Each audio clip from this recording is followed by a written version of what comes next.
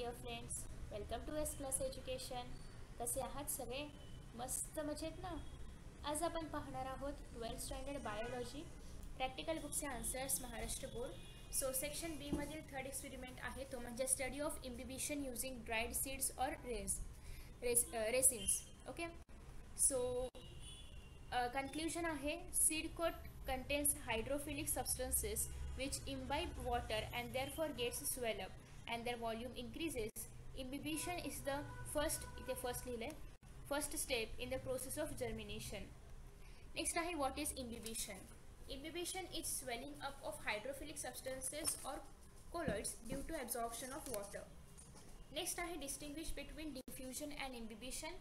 So imbibition is absorption of water, whereas diffusion is movement of ions, atoms, molecules of a substance, a region of their higher concentration to the region of their lower concentration.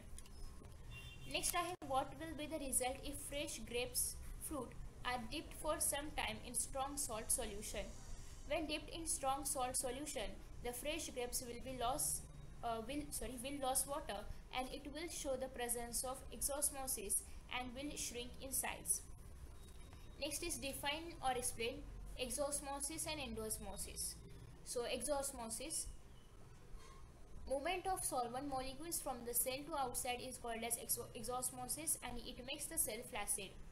Endosmosis, movement of solvent molecules into the cell from outside is called as endosmosis and it makes the cell turgid. Next is give any two examples of imbibition in day-to-day life.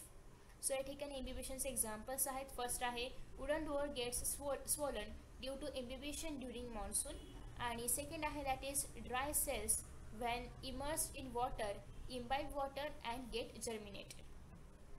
So in this way आपण या व्हिडिओमध्ये practical number 3 चे answers पाहिलेले आहेत. If you want तुम्ही ते screenshots पण घेऊ शकता. सो आय होप की तुम्हाला हा व्हिडिओ आवडला असेल.